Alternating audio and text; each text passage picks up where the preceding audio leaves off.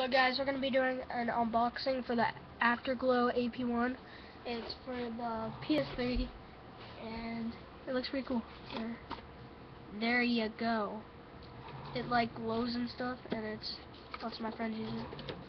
That's what it's supposed to look like when it's all glowed up and fun. Oh, this is going to be a pain in the butt with the camera to actually unbox this.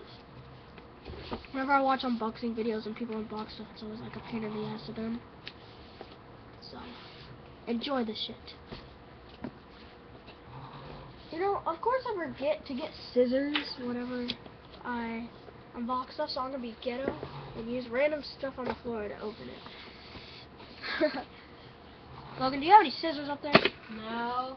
Okay, let's just break the packaging. Good job, mate. There's a spoon over there. I'm not using a spoon, I refuse. Alright, so, cool packaging. There's a pocket knife over here. This is the cool. Who needs instructions for a controller? I don't know. Who needs instructions? Alright, so, trying to point the controller. There it is. Oh god, how much? They used a bunch of tape on this damn thing.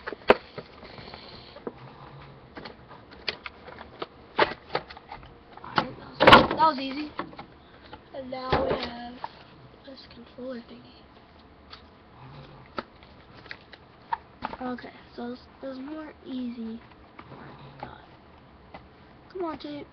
Work with me now. Come on. Props to me for finding the camera, dude. It took like forever. And of course when I'm not looking for it, I find it.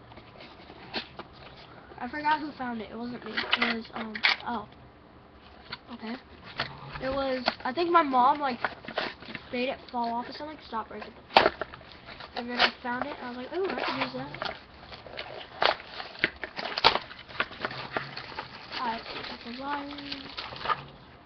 I don't know. I never had a wired PS3 for a minute. Holy crap, this feels cool. It has an Xbox joystick. I like those. And it's like the Xbox layout. Holy crap. That's cool. See how it looks like an Xbox controller, but it's PS3. Yeah, it's pretty cool. So, it won't take as much getting used to as the PS3, normal PS3 remotes did, right? yeah. But it has the PS3 triggers, which I like how they like curve and junk. And that's cool. So, let's compare it to a normal PS3 controller, which is gonna look like that. I don't like how you sprint on a PS3 controller. I don't know why, but these are definitely gonna be cool.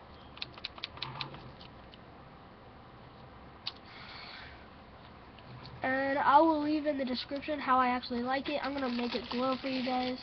So, unwrap these. Come on out. Come on out.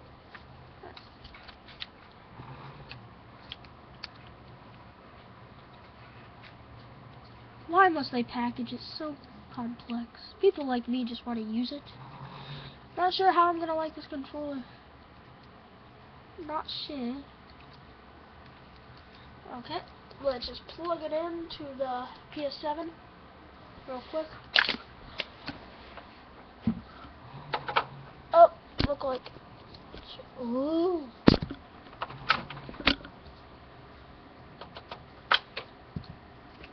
Alright, it's plugged in, and that looks cool.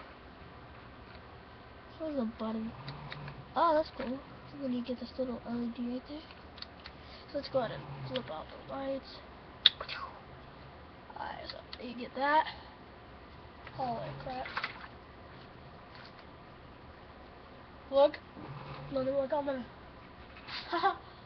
Awesome. So as you can see, really cool. I actually had a different Afterglow. You had the green one for Xbox, remember? Yeah, I had the green one. I'm not exactly sure how. My friend has a green one for PS3. Nice. So I'm definitely gonna like this. This is cool and it's comfortable. It's cool. There you go. Gotta flip back on the lights here.